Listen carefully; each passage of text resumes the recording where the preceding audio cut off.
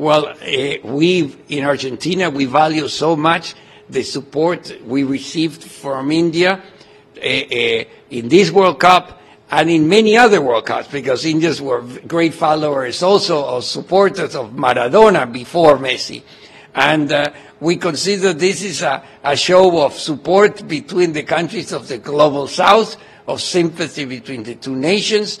And we must remember that there's also in the cultural field linkages between India. Tagore and Victorio Ocampo. Tagore went to Argentina and they had such a deep friendship with Victorio Ocampo. So there is this sympathy and this friendship that facilitates our relations so much. And I would like to thank the people of India for all their support during the World Cup.